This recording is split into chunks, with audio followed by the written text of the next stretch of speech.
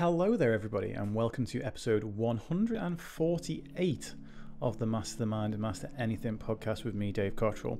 If you caught 147, the episode would shout, and you heard me talking about being a little bit run down, a little bit under the weather mentally on Tuesday when I actually recorded that intro. Fear not, do not worry about me, because it is currently Friday. It is less than 3 days later than that because it's Friday afternoon. I'm recording the podcast back live on Twitch.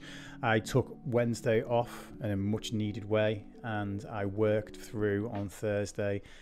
Was able to bring a whole lot more to my game on Thursday as a result of taking that day off. And this is like me making a proactive promise to this podcast, is that one day I will get it right with being proactive with my own mental health. We've talked about this on the podcast before, about being proactive and actually treating your mental health and your mental health care like multivitamins, not like painkillers. Like with a multivitamin, you take it before there's a problem. With a painkiller, you take it only once there is a problem. So let's roll the jingle and let's get into this episode, which is all about tribalism, individualism, and globalism. So for everyone on Twitch, you're not getting a jingle rolled, sorry. Actually, I'll tell you what, for the sake of Twitch, if I hit my follower jingle, this is the jingle from the podcast. No, they're back on again. You know what, I need to delete them because I don't like them. In fact, you know what, I'm going to change them now, just in case anyone follows during this podcast or subscribes or anything like that. I don't want them. I don't like them. This will be a lot of editing later on.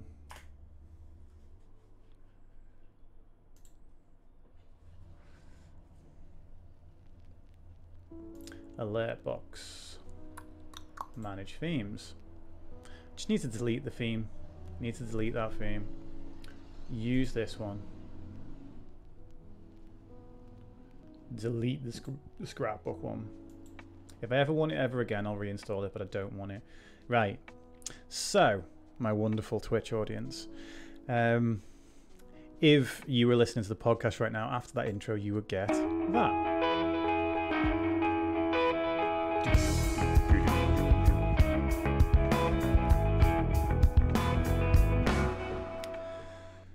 So there we go. Hello. So welcome to another episode of Master the Man, Master Anything with me, Dave Cottrell.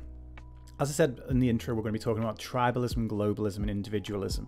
This is sort of three different levels of the same thing, and ultimately it's about how many people you care about, how many things you care about at one time. Individualism is kind of the principle of looking out for yourself, or maybe at best your like absolute close circle, your family or your really close friends.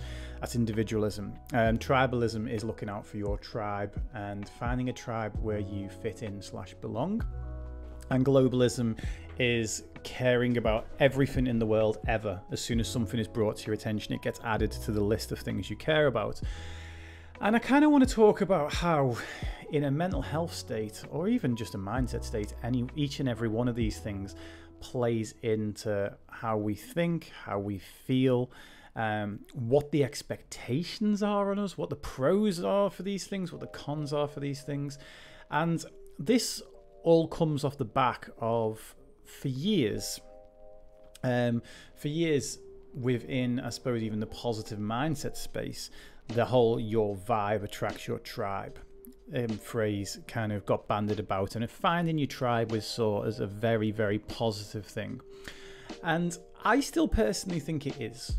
Whereas at this particular moment in time, there seems to be an awful lot of push in this world to refer to someone as selfish if they're not looking up to absolutely everything in the world. And if you remember the burnout and empathy episode, we talked about this briefly then, in the fact that if you are a person who is fighting your own battles, can you really afford to take on somebody else's? And sometimes we do, because the cause that we're taking on the other person's battle for is just so immense that it needs to be done. And other times we don't. And that's not necessarily because the cause isn't so immense. That can be because we're exhausted from everything that we do take on. It can be, it can just be down to the fact that we've got so much going on at that particular time in our lives that we don't have the energy to actually move forward. Now, where this is sort of coming to a head at the moment is that anyone that doesn't automatically care about everything seems to be very quickly labelled as being selfish, as being uncaring. And then when that happens, the them and us between people who care, who are the ones that saying, okay, when not everyone cares, there's no one that cares about absolutely everything. There just isn't. Okay, so the people that care, that criticize you for not caring, they're criticizing you for not caring about the thing that they care about. But it's very quick for that to turn into a belief about a person rather than a belief about a person's actions, i.e. this person is uncaring, not this person doesn't have the capacity right now to care about this. And the more I actually look into this, I've strived. What's the word? If you what's the word for strived? Strived for something? I've been sort of striving, shall we say, to be more of a globally minded person for years. Like I've wanted to take an interest in things that are going on in other countries, in things that are affecting other populations than the ones that I'm part of. And there genuinely does come a point in all of it where you can't take on anymore. And globalism, true globalism, I think it's a bit of a pipe dream. I don't think we're capable of it. The thing is, I don't think we're capable of it, but I do think that we're expected to do it, expected to at least try for it. And one of the reasons I don't think we're capable of it is something called Dunbar's number. Dunbar's number is a theory that we can only each hold about 150 meaningful connections with other people. After that, it becomes very, very hard to remember enough details about a person or enough of a person's specific story so that when you do relate to them, you are on the same page as them and you remember all of those things and that you feel that you can have a close relationship with that person. And 150 may seem like a lot of people. It really might. If you were to put 150 people physically in front of me right now, I'd probably look at it and think it was quite a lot of people. Whenever I get 150 downloads on a podcast, I think that's quite a lot of people that have listened. At the same time, if 150 people came into my Twitch stream, I'd probably lose my mind, because in Twitch status we're used to kind of like 10. So it's it is a lot of people, but on a global scale, it's not a lot of people at all. We're talking like 8 billion people on this planet, and when we come into globalism, it's like, okay, there's another thing to care about. There's another thing to be aware of. And if we're not aware of this, then we're not good people. And I don't think that's fair or right at all. And I posted about this on Instagram a couple of days ago, and it got an okay response. I think people were quite tentative as to how to post or how to react to it, because ultimately no one wants to come across as not caring. No one wants to come across as being a selfish person. So when the rules of what makes a selfish person are constantly being changed, constantly being dictated, and when 7 billion people, 8 billion people might all have a slightly different interpretation on what makes a selfish person, then it can all be a great big struggle, really. Because I talk about beliefs with my clients all the time, and our beliefs hardly ever come from us being told we're not good enough or what it takes to be good enough. They come from what our interpretation of what we think it means to be good enough in other people's eyes. And as a result of that, if we're trying to be something for one other person, that's hard enough. If we're trying to be something for 10 other people who all have a different idea on what we should be, it becomes difficult, if not impossible, to manage. So if the definition of the word selfish, if there are 1,000 different definitions of this that you're exposed to. If there's even 150, to go back to Dunbar's number, if there's even 150 people you're exposed to that all have different opinions on what is constituted as selfish, how we should live our lives, you're really going to struggle with that. Especially if you're like me, you know, an empath slash people pleaser slash obliger, because you're going to want, there's going to be, not necessarily want to, but there's going to be part of your unconscious mind that is drawn towards trying to essentially meet the recommendations and expectations of every single person in that group. Cancel culture is a massive example of this right now. Is the fact that there is, you know, I don't even know how many million people there are on Twitter, but they all have their own idea on what is acceptable behavior. And ultimately the principle behind cancel culture is you act and say and do the way that we say you should act and say and do things, or you don't have a career anymore, which is pretty messed up when you think about it. Now, I understand that it's come from a good place. It's come from a place where we're trying to stamp out racism, we're trying to stamp out homophobia, we're trying to stamp out bigotry. These are all great things. But when we start stamping out those things, there are certain people who get the idea of, now we need to stamp out this, now we need to stamp out that, and now we need to stamp out this as well. We need to stamp out anyone that doesn't agree with our group. And this, to me, is the biggest drawback of tribalism. So tribalism, kind of circling around here, but I think it's all going to make sense in line eventually. Tribalism ultimately is finding your tribe, and that means finding a group of people that you belong with. That is true tribalism, finding a group of people that you belong with. Now, belonging doesn't mean that you 100% agree with these people on everything. It doesn't mean that you 100% are the same as the people in this group. And true belonging means that there is space for individualism within a tribe. Unfortunately, that isn't the way that most tribes are managed. Most tribes now are managed with fitting in. And fitting in means that someone in the tribe somewhere, you know, someone with a particular level of importance within that tribe, has got some spoken or unspoken rules on how we must adhere in order to belong, which really means to fit in. Because if you don't believe in those rules and you still have to act like them, then that is fitting in. And it goes back to peer pressure in high school, you know, like we want to hang out with the cool kids and all the cool kids smoke, so you go and smoke. You want to hang out with the cool kids later on, they all do drugs or they all do alcohol, and therefore you do those things in order to fit in. You know, even as adults, we go, let's say you're on a diet and the people in the office bring in donuts and everyone eats a donut, but you don't want to feel like the odd one out, so you go and eat the donut even though it's against what you actually want for yourself in that moment. This level of fitting in, what happens over time is when a person fits in with something, they chip away at themselves. They lose part of themselves to the process, and they begin to actually resent the group that they are a part of. And they've spent so much time investing in being a part of this group that they don't really know where they belong outside of there.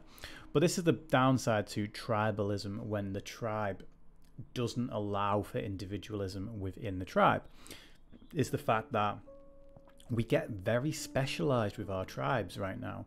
So it's like, you know, you could have a tribe of people who enjoy exercise, but we don't have that. We have a tribe of people who enjoy CrossFit, or we have a tribe of people who enjoy running, or a tribe of people who enjoy rock climbing. Now, one of the other dangers of this tribalism is the idea that when you then start to meet with people who understand where you're coming from, it's a double-edged sword. And this is something that I think of in the mental health tribe, okay? Within the mental health tribe, there are people that I find it extremely easy to talk to. And there's a lot of people who find it extremely easy to talk to me. And this is, to me, I love and hate this compliment at the same time. And the compliment is, oh, you're just so easy to talk to. I wish everyone else was as easy to talk to as you are. Now, you're probably thinking, what could I possibly hate about that? I don't hate the compliment itself. I hate what's behind the compliment, because when you find people that you really click with, now suddenly we have a comparison to the people that we don't click with as well. Whereas before we weren't really comparing them to anyone else. We were just saying, well, that's such and such and I get on with them this level. Then if you open up to someone like me, or a really good counsellor, or just a really nice empathetic person, suddenly now your expectation shifts and you want everyone else to be the same. And it can cause friction. Becoming a part of a tribe can cause friction with the people that are outside of your tribe that you didn't necessarily have before you joined the tribe. Because, you know, you'll be like, beforehand it'd be like let's say you go and join a tribe of, you know, fitness enthusiasts. And I'm not talking about like, you know, a bunch of people in a minibus that are all there in Everlast vests and tour the country looking for one-stops at gyms. You know, I'm not talking about that. I'm talking about, let's say you make a bunch of friends down at the gym, or you join an online tribe, which online tribes are extremely prevalent and popular these days. Let's say you do that, and then each one of these people understands your need to train, or understands your need to diet, or understands the level in which you want to control things within your life, and your family don't. Now, by finding that tribe, you will feel supported, but as a byproduct of that, you may also feel more excluded from anything that's not your tribe than you ever did before. And this is worth bearing in mind, because this doesn't have to be a foregone conclusion. I opened up a few weeks back on the Get By With a Little Help with My Friends episodes about the fact that I got so used to the mental health community allowing me to talk about my mental health openly, without pre-qualifying everything, without having to describe anything any further. They'd just be there, they'd be open, and they'd talk about my mental health. And I talked about the fact that by comparison now, my friends don't, it's more of a struggle to talk to my friends. Now, the issue there is not the fact that there's anything wrong with my friends. They just belong to a different tribe that actually accounts for a huge chunk of my personality. Whereas the mental health community is another tribe that accounts for another chunk of my personality. And it's about utilizing and moving between the tribes and actually ultimately getting what you need from each one, without becoming so far indoctrinated in each one that ultimately you feel like you have to do everything that that tribe says. This is the big downside to me. There's two big downsides to the tribe. One is the idea. I apologize for the siren. It's absolutely boiling in my room, so I can't close the window, otherwise this podcast would never be recorded. Number one, in terms of the two big downsides, is this idea of what we talked about earlier, which is fitting in. So you don't just abide by some of the rules of the tribe, you have to abide by all of the rules of the tribe. That's number one. Number two is the concept of the echo chamber. And the concept of the echo chamber is that within the tribe, you will only ever find people that reinforce what you already believe. So what that can lead to is it can lead to you having a very one-dimensional view of the world, because you think things in a certain way, you never challenge your own thoughts, and then when you kind of like post or open up about your own thoughts, you get a bunch of people that are automatically on board with that. You're bouncing your ideas off people that you may as well just bounce them off a reflection of yourself. You're going to get the exact same response. And you can lose a big chunk of objectivity within a tribe, because it can become like, I allowed myself to believe, and actually I'm not gonna lie, it was a very convenient belief for a little while. I allowed myself to believe, because I spent so much time talking to the mental health community, I allowed myself to believe that the stigma on mental health had massively reduced. I allowed myself to believe that, almost to the point that there wasn't a stigma on mental health anymore, and that, that was a really nice belief. It was very pleasant, because I was just like, yes, we're doing it. We're winning. We're actually getting somewhere with this destigmatization of mental health, and we are. Just probably not to the level at which I thought we were, because the only people I was checking with in this was my echo chamber. They were people within my tribe, people that were automatically basically more willing to open up to each other about mental health. So as a result, as that tribe grew, we had more and more interactions with people to basically who almost feel the exact same thing. And going back to Dunbar's number for a second, because there was something I was meant to say on that earlier. This was something that I really saw through A Life a Day, or have been seeing through A Life a Day for the first 3 years that's been going so far. And I hate to even admit this, because I think people would be a little bit upset. And it's the fact that with A Life a Day, I speak to 365 people each year during A Life a Day, plus whatever else I do in one-to-ones and seminars and group classes and all of that stuff. But 365 individuals at least each year tell me their story. And there's a small handful of them each year that if I bumped into them, I'd remember what we talked about. And it's nothing to do with the fact that I'm a bad person. It's nothing to do with the fact that I don't have a good memory. It's to do with the fact that there's 365 of them each year.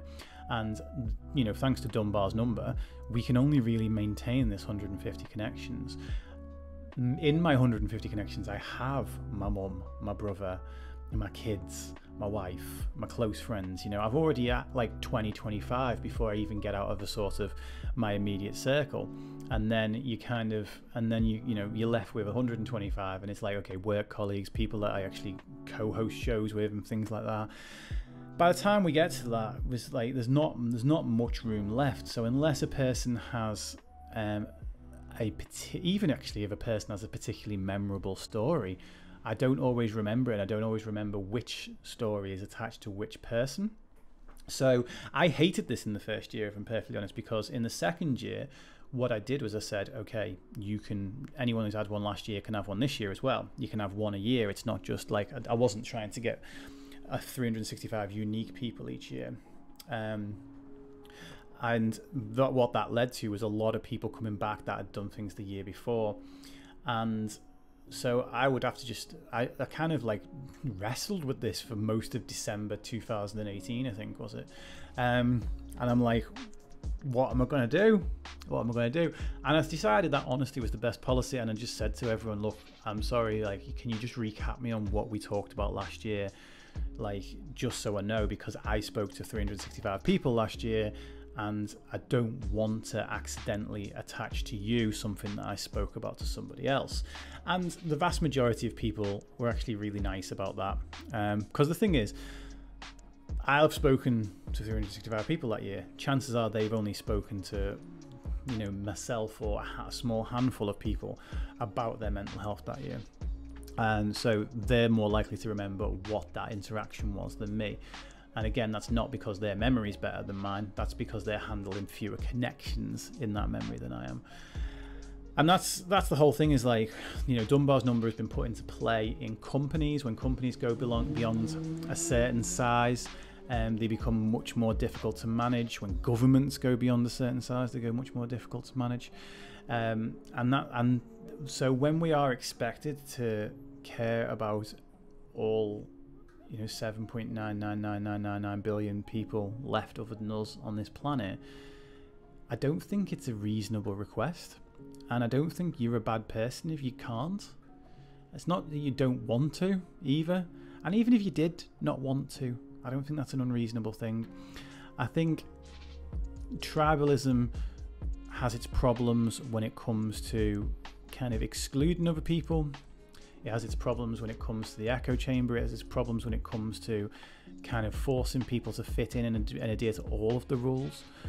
But I think globalism, as the opposite side of that, I think has even more problems. And though it comes under the guise of being a good Samaritan, being a person of the world, being kind, it comes under the guise of that, but it, completely and utterly can burn you out at the same time.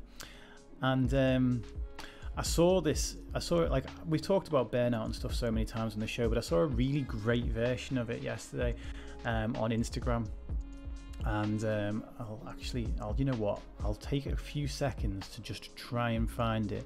I'm doing this live on Twitch as well, so if anyone in Twitch has got anything to say about globalism, tribalism, or individualism, please do pop it in the chat and we'll include that in the show.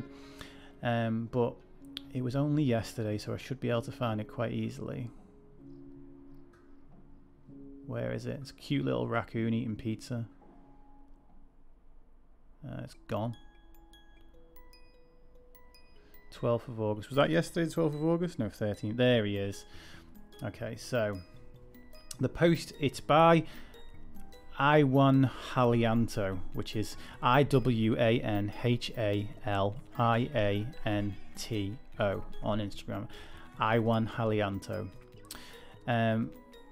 And basically it says, have you ever felt so tired trying to please everyone but ended up trying to please no one? Imagine if you have a pan of pizza and you want to share it with your friends. If you try to share it with 1,000 people, then each person would only get a really tiny piece of it, and that wouldn't mean anything for them. If you try to share it with 100 people, then each person would get a bigger share of the pizza, but still not big enough to make them care. But if you only try and share it with 10 people, then everyone would be able to get a big enough slice to make them understand how tasty and precious your pizza is. The pizza stands for your time, attention, and love. You only have a limited amount of them in life, so there is no way it would be enough for everyone. Don't just invest in everyone, invest in the right ones. Find a smaller number of people who could appreciate your pizza and only allocate a small portion of it to be divided amongst people outside of your circle. Then what about the last slice? That last slice is yours, because no matter how hard you're trying to care for others, you should never forget to take care of yourself. Now, I've told people that a kabillion times, and I have to remind myself of it a million times, but it took a really cute cartoon raccoon eating a pizza for me to really understand that. And, well, not understand it, it just put it in a different perspective. And this is something that you'll have heard me talk about Mountie a million times on this podcast now. He just keep on popping up. This is one thing that he and I spoke about yesterday, was the idea that we were talking about imposter syndrome and the idea of the whole who am I to tell people things. And you know what, as a little side note to all this, if you can put something in a way, it can be the same thing that someone's heard like a million times, but if you can put something in a way that gets past the way that they normally think, or gets to their kind of core, or finds their finds a way through to their inner personality, then you've done a great service to that person. It doesn't matter if you're sitting there listening to this podcast and you've ever thought, I could never get out there and do a podcast, or I could never talk about mindset or talk about my mental health journey. What could I possibly give to anybody else? Just know that, like, even myself, when I am talking about this same concept, that someone can say it in a different way, that means the absolute earth to me. And you can be that person for somebody else as well, because the way you relay your message will be different, will be unique, will be, we'll use the words that are different from other people, we'll use emotion that other people share as well. So, your story is valuable, you are valuable, and what you've got to say is valuable as well. So, Stiggy Man, I'll come to that comment in a little bit, because I'm doing the podcast at the minute and we're talking about globalism and stuff, and we'll get to the question of the day. By the way, if anyone ever wants to stop along to my Twitch, we do a question of the day on stream, and we've got a nice light-hearted one today, which is, what is your guilty pleasure in terms of music? So, okay, right, back into globalism. I'm almost finished on it, to be perfectly honest. The idea of the tribe is ultimately understanding why you want to be part of a tribe. And you want to belong, you want to build a group of people around you that get it. But at the same time, you don't want to get into a situation where you exclude all of the people that just don't get it. Maybe you can spend less time with those people. And yes, there's a spectrum to all this, right? So it's not just immediately spend less time with someone who kind of sort of maybe gets it. It's not like cut that person out completely, but like think about it in terms of how close you are to that, and how close that person is to kind of your values. And if that person's miles and miles and miles away, then yeah, probably that's the person that you don't really necessarily want to spend too much time with. But at the same time, we don't want to get into this position where we only deal with people who vibe with 100% of our values, because first of all, that's putting you into a position where you've got a really, really selective tribe. That might be almost impossible to find. And when you do that and you specialize, sorry about the motorbikes as well, there's a lot of noise on the podcast today. When you specialize to that level, what happens when someone comes along and they're 99% there, and then they disagree with one other thing. And I'm going to finish on this note because I think the one area we see this more than anything nowadays is with politics. I'm not going to get too political. I'm going to talk about politics as a concept.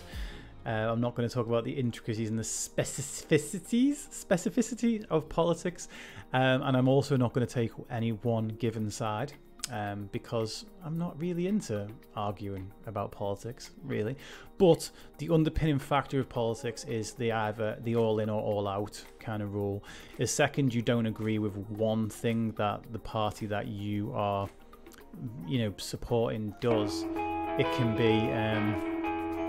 be something like, it can set you off completely. Thank you very much for the follow on Twitch, Dan Cott. I'll have to check in whether that Cott actually has anything to do with the surname Cottrell, if it's real, if we actually, maybe distant relatives or something. You've just set off the podcast jingle on the stream, so that's perfect timing. So yeah, the idea of with politics, we get these hard left and hard right situations, and what they do is they push us into this divided situation. And there's never been a time where it might not be true that we've never been more divided than we are right now, but at least it appears to be. It just appears to be.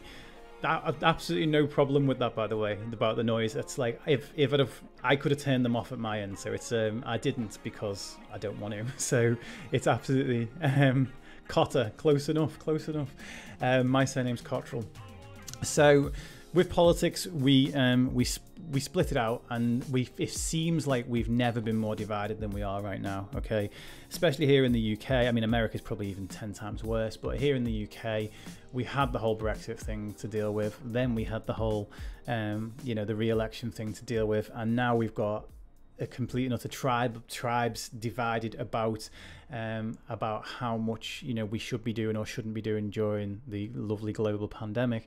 And we've never, because of these tribes, if one person disagrees with one tiny thing, then it becomes into this situation where we now label them as the enemy. We label that if that person disagrees with me on one thing, he's now no longer one of my people.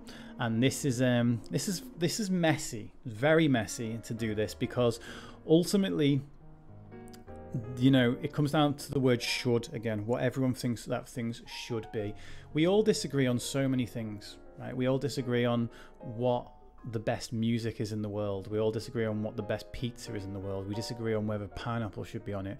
We disagree on the temperature. Like, for some people, this weather we've got at the minute is too hot. For other people, they're probably loving it. We all disagree on football teams. We disagree on absolutely everything. And when we get into the state of mind that if someone disagrees on one thing, therefore we disagree with them on everything, this is the real big danger of tribalism. I'm personally quite pro tribes, providing you do one major thing, and that one major thing is that you go into them objectively. No, you go into them mindfully. Let's go with mindfully.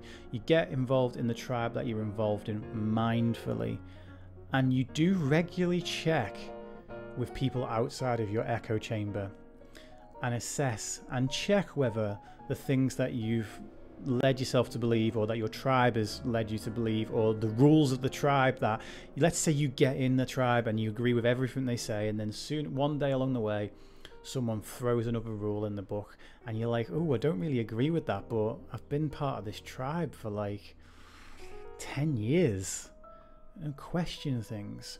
Again, a tribe that doesn't allow you to question things, if you're not allowed to question things whatsoever, if you're considered an outcast, if you question things, then that's no good either. Because once again, we're back at that same thing where people are asking you to fit in rather than to belong. Belonging doesn't mean you obey 100% of the rules.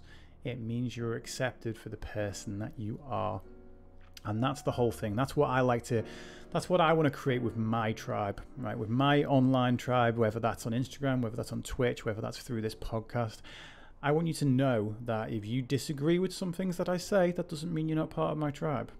I'd like to think that if you've listened to this podcast for a long time and you get to one thing that you disagree with after you've listened to 140 odd episodes where you kind of agree most of the time, I'd like to think you'd just say, you know what, I don't agree with Dave on this one, but I like his vibe on other things, so you know what, I think I'll keep listening for a little while. Now, if I say something completely and utterly terrible and abhorrent, please feel free to call me out on it, because just like you know, I can only work off the feedback that I get, and the feedback that I get could be my echo chamber. It could be people that just will listen to me no matter what. And if there is something on this podcast that you don't agree with, let me know. I'd love to actually discuss these things further. So that's it for the podcast. Everyone who's on Twitch, I'm going to be sticking around for another 2 hours. We can chat. There might be some games. There might be some chat. Basically, the plan is with Twitch, if anyone who's listening to the podcast still wants to come across to the Twitch community and you're still wondering what on earth is this Twitch business, he's been going on about it for 6 months now. The idea of Twitch for me is to create a drop-in center where people can come in and talk about mindset, can talk about motivation, can talk about mental health. And if no one's talking, I sit here and play computer games. But rather than kind of like, you know, sitting around in an empty counseling room waiting for a group to turn up, I'm there. We have an open conversation. We can talk about whatever we want. And we can just basically, it's just a casual place. Also, you can do it completely and utterly anonymously. So you can totally come over. Don't even need to tell you your real name. You can get a screen name that doesn't give any clues as to who you are whatsoever. You can open up about your mental health. I keep the community really respectful. So far, it's keeping itself really respectful without me needing to do anything really. And that's about it really. So podcast people, as always, if you master the mind, you can master anything. And sometimes mastering the mind might be finding out where you belong. And I will catch you all soon.